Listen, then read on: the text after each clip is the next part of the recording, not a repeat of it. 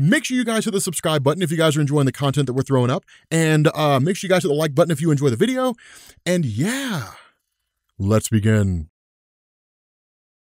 Okay, so we are continuing on with Annihilation Scourge, and this is actually a fun little story. It's self-contained, right? I mean, it's totally self-contained, and these are some of the stories that I think can oftentimes be the most enjoyable. They're one-offs, right? You get the story and then done. Like you set this down and that's it. For those of you guys who remember the first video that we did, and I'll link it down in the description so you can get caught up if you didn't see it. But with the first video that we did, what we had talked about was that the Revengers, basically the various Avengers out there from the Cancerverse, which is to say a universe where people can never die, where it was believed that universe was essentially destroyed. That turned out to not be the case. And instead, the Cancerverse had somehow found a way to invade the negative zone, right? So as a result of that, you had Annihilus, who basically was the leader of the negative zone, kind of this self-appointed ruler of the entire area, just because his forces were large enough for him to just conquer it. He had ultimately ended up fleeing the negative zone and then trying to find aid. And so what this does is this basically picks up initially with Johnny Storm. Now, here's the cool thing, is this actually makes references to Jonathan Hickman's run on the Fantastic Four. And it's one of the coolest things because for those of you guys who read that run or who saw my videos on it, there was one point where like Johnny Storm died. And what was one of the coolest moments ever in the history of his character, right? Like, dude, it was ridiculously amazing. Like the portal to the negative zone gets opened up and like Johnny Storm basically stays behind in order to like keep the forces of the Annihilation Wave from pouring out. So like, you know, it's like this really tearful farewell between like Ben Grimm and Franklin and Valeria and so on. Cause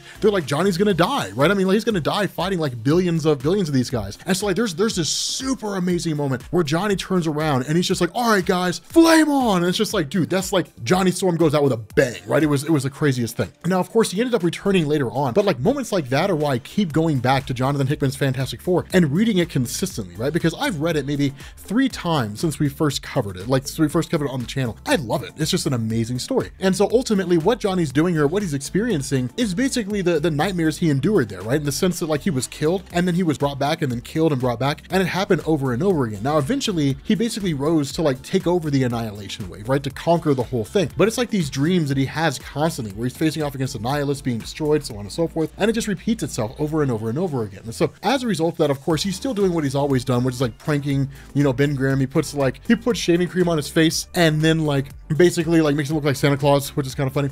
But the Fantastic Four themselves have basically gotten like a beacon, like an SOS call from the negative zone. So of course they always have a portal in the Baxter building to access the negative zone, but basically like all these various refugees come fleeing out of the area. Now at that point, they basically tell us what's going to be a recurring theme. So we'll probably skip it for a lot of the other parts that we do here, but basically they're just kind of talking about how like these forces that just can't die have basically managed to invade and everybody's just fleeing for their life is really all it is. Now, one of the interesting things that goes on here is that they're basically told that like one of the forces here is the Sentry. And initially Reed Richards kind of takes it on and it's just like, okay, so there's some indication by Reed that like this is kind of his fault, right? That's kind of how he takes it on, that he believes it's kind of his fault initially. But Reed isn't really spilling the beans, right? And so as soon as they get into the negative zone, their first foray is to come across Crystal of the Inhumans from the Revengers, whose face is all screwed up and twisted. Of course, again, that happens by the many angled ones. They physically mutate you as well as like turning you into an evil person. And then of course, you know, she ends up, you know, almost killing them all, and they manage to like subdue her and then ultimately end up basically taking off. But from there, what we end up doing is getting this explanation. And this is when things get cool, right? Because what Reed says is that after the events of Jeff Lemire's run, that the Sentry had come to visit him, right? Like Merge Sentry had come to visit him to say, hey, look, I'm trying to get myself sorted out. And so what Reed had done is that when Robert Reynolds requested that Reed find a way to remove the Void, anytime that's ever happened where the Void and the Sentry have become separated, the Void becomes this wildly autonomous and insanely powerful entity that's nigh unstoppable. And so when Reed looked at him, he said, well, there's no real way to do it in our universe, right? There's no real way to separate you and the Void from each other, but maybe in the antimatter universe you can, in the negative zone you can. And so ultimately Sentry went in there by himself. Now Reed offered to go, but the Sentry shot him down. And so following that, something seemed to happen that basically led to the emergence of the Revengers inside the Cancerverse, which is actually kind of a cool and an interesting thing. From there, you basically end up running into the Cancerverse version of the Fantastic Four. Now, when the Cancerverse Fantastic Four show up here, they basically kind of start taunting the team. Now, you do kind of get this knockdown, drag out fight between the two where they all start going at it. One of the crazy things is that Reed has kind of wrapped himself, the Cancerverse version of Reed has wrapped himself around the Cancerverse versions of Susan, Johnny Storm, and Ben Grimm, but they're all twisted and they're screwed up and they're evil and like horrifying human beings. beings. And so what you get is this almost kind of attempt by Johnny Storm, basically using the various technologies of Reed to kind of force them to see how their world is supposed to be, right? Like how the Fantastic Four in the main Marvel universe came up as opposed to the Cancerverse versions. And the Cancerverse versions are subjected to this universe where things could have been amazing, right? Where things could have been fantastic. The result of this is that what seems to have gone on here is that Reed in the Cancer universe had basically duped everybody else, right? Saying like, we have to join them, it's what's best for us, that kind of thing. There's nothing that we can do, there's no hope or anything like that. When in reality, it was a lie, right? They could have lived incredibly good lives. And the result is that they all end up basically turning on the Cancerverse version of Reed. And of course, like Susan Storm, in one of the coolest moments ever, creates this like force field bubble around Cancer Reed, which basically like cuts off all of his arms and the little, the various appendages that he has. And then in turn, Johnny Storm freaks out. Johnny Storm, of course, having sided with Reed and saying Reed made the right choice, ends up incinerating Susan Storm.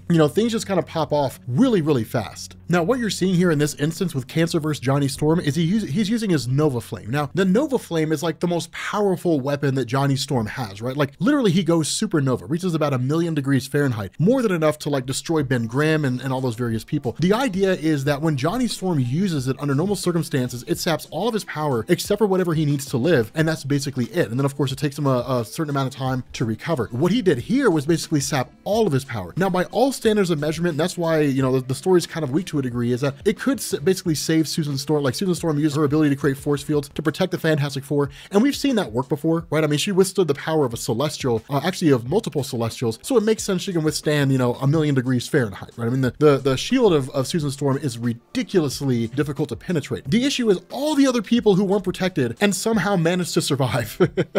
That's the issue, or the fact that the planet itself managed to survive. It should have been like totally incinerated, right? Just like caught fire, spontaneous combustion, just because of the sheer temperature that Johnny Storm from the Cancerverse was letting off. But regardless of the circumstance, they all basically end up surviving. Those individuals who were around there and didn't burn up, by virtue of the actions of Johnny, really kind of end up combining with the rest of the Fantastic Four and then continue on their mission to essentially face off and defeat the forces of the Cancerverse. Now, from here we start getting into the good stuff. What this does is it switches over to Richard Rider. Now, when it came to Annihilus escaping his universe, and the first place he arrived to was the Nova Corps, at least to Richard Rider himself, right? Because the idea is that the Nova Corps was a super elite fighting force before it was totally obliterated. And so showing up here and looking for help, of course, as we saw in Annihilation Scourge Alpha, Richard Rider is like the only member of the Nova Corps left, right? I mean, there is Sam Alexander, but there really isn't anybody else left besides him. And so as a result of that, there's not a huge fighting force to help Annihilus. Now, of course, Annihilus's forces, or I guess the individuals stowed aboard his ship have basically succumbed to the infection of the Cancerverse, and so there's really no helping them. But Richard Rider grabbing Annihilus and then basically grabbing the ship and pushing it into the sun and destroying those who were infected aboard the ship. What it does is it basically leads to Annihilus and Richard Rider traveling to Earth to try to find the Fantastic Four. The funny thing about this is that Christos Gage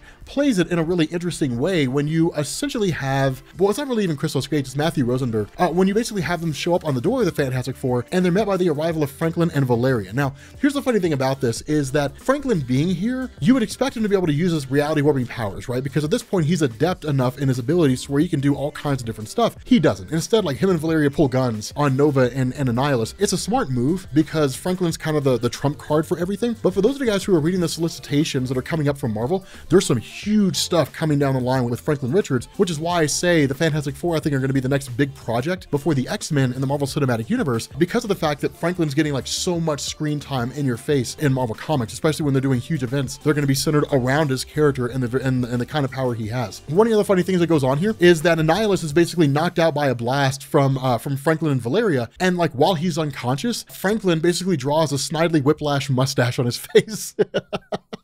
They give him eyebrows and a mustache.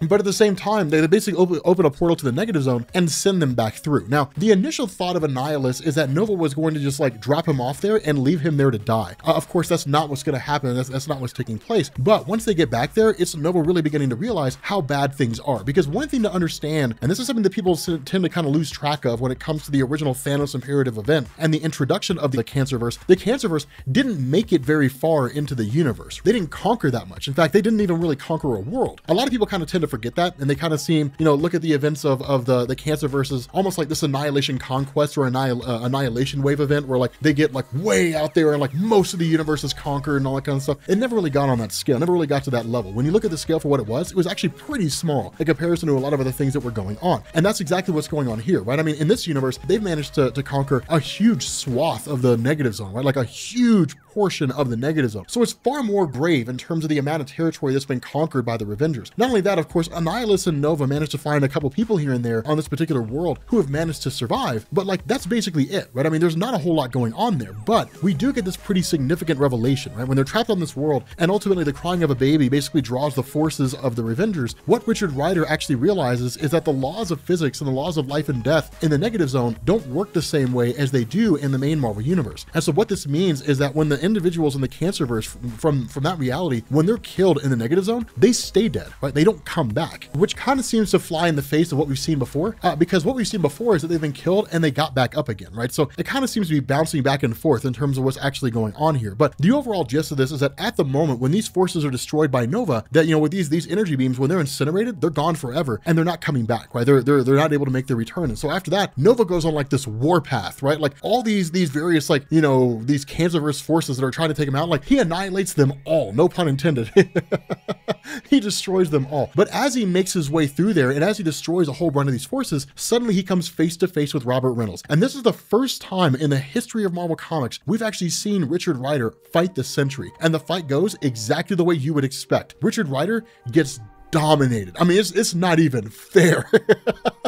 It's not even funny. He gets crushed. Like he goes to punch the Sentry and like the Sentry is just kind of like, what in the heck? And then when like Richard Rider tries to take off, the Sentry grabs his foot and just like smashes him into the ground. And then like, that's basically it. Like Richard Rider's defeated that quickly. Of course, this allows the other Avengers to come in, you know, the Captain America Avenger and Thor and Carol Danvers and so on. But of course, that basically leads to him, you know, kind of getting out while he can. Ultimately, it's really believed by the forces of Annihilus that like Richard Rider had abandoned them, right? You know, he kind of, you know, uses this device to basically travel back into the main Marvel universe from the negative zone, and they believe that he's basically taken off on it. That's kind of an important thing, right? That's the cool thing about stories like this, is you get to see these encounters that you would never normally really see, right? That you would never see with these various characters meeting each other. You don't really get to see that go down. So of course, this leads to basically Silver Surfer. Now, after the events of Silver Surfer Black, and I don't think it's explicitly stated in the story as to why, but after the events of Silver Surfer Black, where he was basically thrown all the way back to the very beginning of all creation, right? Before the universe was made, in the realm that was occupied by Null the Symbiote God, which I thought about covering, but I was like, I got other stuff that I want to do, but you know, instead of that. But when he was thrown all the way back there, ultimately he ended up finally being brought back to the main Marvel universe in the present time, but he's essentially almost intangible, right? Like things can't really touch him. He's almost like a specter, like a phantom. Things pass through him. But watching all these things go down, watching these forces of the negative zone basically come pouring out through these various portals, like literally just fleeing from their universe, then it's just kind of like, what in the world is happening here, right? So he basically ends up passing through the rift and entering in the negative zone himself, and just sees like essentially the Cancerverse has returned. Now for Silver Surfer, it's time to panic. Silver Surfer's faced off against this before, right? So he understands the severity of the threat that the Cancerverse represents, that if it's allowed to basically get out and if it's allowed to spread throughout the rest of the universe, it'll destroy everything in its path, right? I mean, it'll just kill and annihilate everything that it comes across. And so Silver Surfer, while nothing can really touch him, he can touch things, but only with energy blasts, right? Not with physical punches or anything. And so these various forces in the negative zone are dealt with pretty quickly, and that's basically it. You know, they're kind of dealt with pretty quickly and harshly. But what he picks up on is that there's something out there in the rubble that's basically hiding. And when he travels through and he ends up locating it, he ends up finding Robert Reynolds. Now, again, as you guys who are familiar with the Sentry are aware of, that you have three versions, right? You've got the Sentry, you've got Robert Reynolds, and you've got the Void, right? They're three distinct different personalities. And what he does here is he basically kind of fills in the gaps from where the Fantastic Four explanation left out. What we're told here is that once Robert Reynolds left and went into the negative zone, that what he ended up doing was basically absorbing all the negative zone antimatter energies that were there. Now, of course, antimatter versus positive matter basically can lead to a kind of explosion on the atomic level. I mean, I'm not super well knowledgeable about physics, so I'm not 100% sure about like the properties of matter versus antimatter and how it all ties together. I mean, you know, I'm as good at looking up a Wikipedia article as anybody else is, but I'm not going to like espouse it as gospel truth. But the idea here is essentially what this did is it either forced the Void to split with Robert Reynolds, or it allowed the Void to leave. Regardless of the circumstances, the Void and Robert Reynolds and the Sentry were separated. And so with this version of Bob Reynolds that you have here, what you basically have is Robert Reynolds and the Sentry in a singular being. And then you've got the Void out there, who's the one that we saw fighting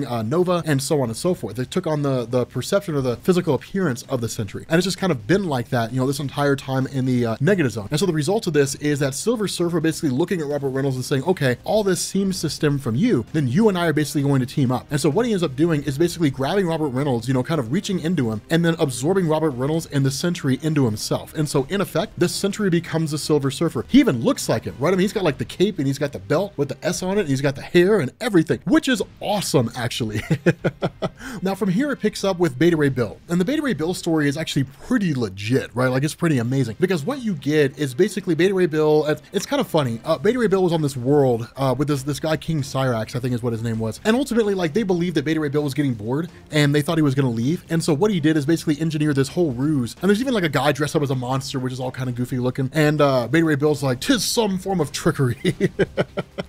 But basically, like, when there was an actual threat and the world was basically saved, suddenly like this rift begins to open up, right? Almost, you know, very reminiscent to the one that we saw from the original introduction of the Cancerverse in the Thanos Imperative story. And as soon as that happens, basically you kind of switch back over to the negative zone and you have like all these forces, these negative zone forces, trying to basically stave off the mini angled one forces, right? The Cancerverse forces, and then in turn trying to make sure that nothing passes through the rift, as well as some trying to make their escape. Now, as that happens and as some of the forces make their way through, suddenly like the main Marvel universe is met by the arrival of the Cancerverse Doctor Strange. Now, this is kind of the cool thing because when this goes down, it's basically Doctor Strange versus Beta Ray Bill, which again is one of these interesting little concepts, these interesting little battles that we haven't really seen before. The problem with this is one of the Cancerverse forces makes the mistake of when they go to attack Beta Ray Bill, that Lockjaw jumps in the way, right? Like Lockjaw basically being the dog that is part of the Inhumans, and him and Beta Ray Bill have apparently been friends for a very long time and gone on a lot of adventures together. Essentially, they hurt a man's dog. And as anybody who owns a dog will tell you, when you hurt a man's dog, you gotta pay the price. And the price is your life, or is that guy's life anyway. So literally, like, Beta Ray Bill destroys that guy, and then in turn goes on a warpath and like destroys that version of Doctor Strange. And it happens fast. I mean, it's not even like this long drawn out battle. It's a one-page thing, right? Like Doctor Strange goes to blast Beta Ray Bill. Beta Ray Bill deflects the blast using his Stormbreaker hammer, and then runs up on Doctor Strange and just like smashes him. And then that's basically it, right? Like Doctor Strange is taken out. And so what he ends up doing is talking to the Cancer, or to one of the forces of Annihilus, who basically explains what we've been talking about this whole time, right? That like the negative zone's being overrun and so on and so forth, you know. And so when the question's asked, like, this rift was not there before, right? So basically meaning somebody managed to take this portal, this little bitty portal that was there before, that was closing down after Annihilus had passed through it to ultimately find Nova. Somebody had managed to grab this portal and begin ripping it open. So they essentially ripped a hole in the fabric of space. Who was it that did this? And of course, that's when this guy basically says it was the Sentry. And so what you end up having is Beta Ray Bill, who goes charging headlong against the Sentry. And just like Nova before him, Beta Ray Bill gets decimated, right? He gets destroyed. Bam, bam, bam. I mean, he's totally outmatched and totally outclassed. And it makes sense, right? Because with the Sentry, it's really even just with the Void, because it's not really the Sentry, but with the Void, it's not just strength that you're facing off against, it's astronomical speed, right? I mean, it's like faster than light speed. It's ridiculous fighting speed that he's facing off against here. And so this fight was essentially over before it even started, right? And that's what the Void says, right? Like, this is a fight you can't win, don't even try. And ultimately, that's exactly how it goes down, right? Like Beta Ray Bill takes Stormbreaker and basically throws it at the Void, or throws it to the Sentry, and sends him flying back through the portal right at the time when the dimensional rift is closing up. Basically meaning the hammer gets stuck in the negative zone where the Sentry is sent back. And so as a result of that, Beta Ray Bill is basically transformed back into his Corbinite form, and then ultimately just kind of, okay, we got to find a way to get my hammer back. We have to find a way to get into the negative zone, and then basically help to defeat those forces. And so that's exactly what happens. Beta Ray Bill alongside Lockjaw basically pass through this dimensional rift right at the moment that it closes, and they're in the negative zone as well. So what it does is it creates the, you know, in the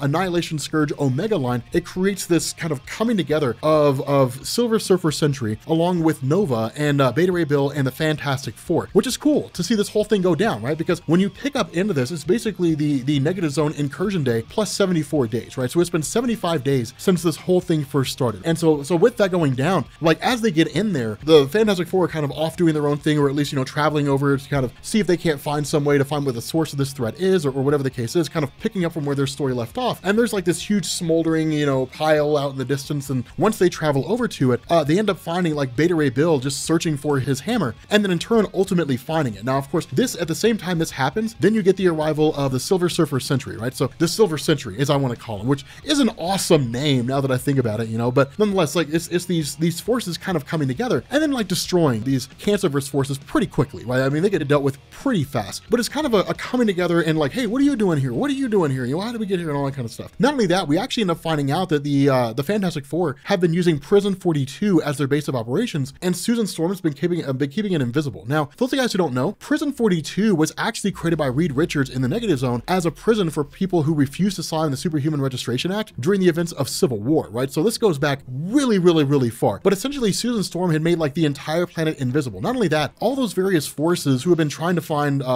refuge, right? Who have been refugees, escaping their worlds in the face of like this incursion from the Cancerverse, kind of conquering world after world after world, have basically taken up residence here. And it's interesting because it's like they're trying to survive, right? They're trying to live. And this is really the only absolute safe refuge left in the entirety of the Negative Zone, because it's what the Cancerverse members cannot see, right? They can't see it and they cannot detect it. Such is the power of Susan Storm's ability to make things invisible. And so once they kind of get this whole thing organized and structured, who's going to be doing what and then how everything's unfolding, suddenly Susan Storm passes out. And the reason why is because her ability to maintain this invisibility of the planet is suddenly shook when we end up finding out the Void is literally punching on the invisibility of the planet as well as the shield that Susan Storm is using to keep it protected. And now again, that's the power of the Void, right? I mean, the Void is one of these things where you don't really see his full totality. The full power of the Void was really put on display in the What If story for Siege, where basically the Void killed all the superheroes on Earth and then went out into the universe and conquered and like destroyed the universe, right? Like that's when you really see like the full totality of the Void's powers, but you don't see it all that often. And not only that, what you end up doing is in the middle of all this, when it's all going to pot and the fear is that the Void is going to punch through, suddenly the Negative Zone portal activates and then in comes Richard Rider with the entire Imperial Guard and like a whole host of superheroes. And see, this is the reason why Richard Rider is so cool. He knows all the right people to gather if things pop off. That's why it's awesome to have him on your side, right? Because Richard Rider has fought alongside pretty much everybody. And so if there's anybody that you want to have there when it comes to forming like a universal team, you want Richard Rider there. One, because he'll fight to the end. And two, he knows which allies to call in based on various threats. But using the forces or really bringing in all these other universal forces, as well as Nova himself alongside the Silver Sentry with the Fantastic Four and with Beta Ray Bill, they really start to like decimate all these Cancerverse soldiers who were there. The issue is they haven't found the source. And until they do, the Cancerverse will continue flooding in the same way that it always has. It'll continue passing in over and over and over and over again. And so what ends up going on here is that with the Sentry being there, basically you end up having the Silver Surfer who just rams through the Sentry, and basically the Robert Reynolds Sentry aspect of himself merges with the Void. So they go back to being the way they were before. And then of course it's kind of a return, kind of a state of normalcy. Everything sort of balances out, only insofar as like Robert Reynolds and the Void go, right? I mean, they're basically back to being the merged version of the character that you saw at the end of Jeff Lemire's run. And so as a result of that, now the question becomes, how do we stop the forces of like the Cancerverse, right? Because all this has done is fix the Sentry, but it hasn't fixed the source of the problem. And so you kind of get this really cool revelation when Richard Rider takes off, you know, to go find the source of this whole thing, along with the Silver Surfer who follows him. And you kind of get this explanation that what had gone on here is that when Robert Reynolds and the Void had split, it had created a rift in the Negative Zone itself. Such is the power of the Void, right? To disperse that much power in such a short and kind of like an explosion of sorts, literally ripped a hole in the Negative Zone, which opened access to the Cancerverse. Now remember, one of the things that we've talked about before is how the multiverse works in regards to the Negative Zone. That where you do have all these different universes that are out there, for all the universes that are there, there's only one Negative Zone, and all those universes can access the Negative Zone. And so what it basically means is that it's literally a hallway of doors. And in this instance, when Robert Reynolds split from the Void, he opened the door to the Cancerverse, and all those folks came flooding in, right? And so with that being the case, the Cancerverse itself is really kind of shown as sort of like this entity trying to push its way through. Now this entity is one of the many angled ones, and if you remember the original story, there was no top angled one, right? There wasn't like a mini angled one that all the other mini angled ones were beholden to. It was just the mini angled ones were like these demonic entities, and they were the ones who started the Cancerverse. With that being the case, Richard Rider actually makes the sacrifice. You know, it's the second time he's done it, you know, but he basically makes the sacrifice and saying, okay, so he absorbs the entirety of the Cancerverse into himself, which basically leads to the Sentry destroying Richard Rider and the Cancerverse seemingly along with it. And so with Richard Rider being completely destroyed here, my initial thought was, did they really just kill Richard Rider in like some kind of one-off mini-series? Is that really how they're going to kill Richard Rider? because in like the Thanos imperative, he went out like a hero, man. Dude, it was amazing. Like it was him and it was Peter Quill with a cosmic cube, and you didn't know what happened until Richard Rider came back later on, right? It was just kind of like, and they're done now, and that was basically it. And it was just kind of like, wow, like that's nuts. Like it was a really amazing ending, but the guy went out like a hero, and I was like, this is it. He's gonna absorb like whatever this entity is that's trying to get into the negative zone and then close down the portal to the Cancerverse, and then that's basically it. It was kind of disappointing. But ultimately what ends up happening is that with Richard Rider's body being destroyed, it creates almost this kind of black hole as a portal begins to shut down. Now everybody manages to make it out, but then like literally you have this page that comes up and says, and just like that it ended. And it was just kind of like, okay. So basically like the day is saved, you know, by the sacrifice of Richard Rider. The Sentry is still kind of out there doing his own thing. And they really just kind of make a cheer to Nova. You know, everybody's sort of celebrating the actions of Nova and the sacrifice that he made. But it's a cool thing because then you kind of switch over to the negative zone where you have Nova, who's basically brought back. Richard Rider is resurrected by Annihilus using the same technology they use on Johnny Storm in order to bring him back. And then he tells Richard Rider and the Silver Surfer to get out of his universe, and then the story ends, right? So like definitely the weakest ending ever in the history of a miniseries. It was kind of disappointing, but that's basically it, right? Annihilation Scourge. It's an open and shut story, right? It's really self-contained, and that's basically it. I think the ending could have been infinitely better, and I felt like it was kind of rushed, if I'm being honest. I felt like the ending was kind of rushed. I don't feel like it was supposed to end this way. It's kind of disappointing that it did, but you know, again, that's just kind of the nature of the beast when it comes to stories like this. So with that being said, guys, we're gonna bring this video to an end. If you are new here to Comics Explained, make sure you guys hit the sub button to become part of the Rob Corps. If you guys enjoyed this video, make sure you drop a like, and I will catch you all later. Peace.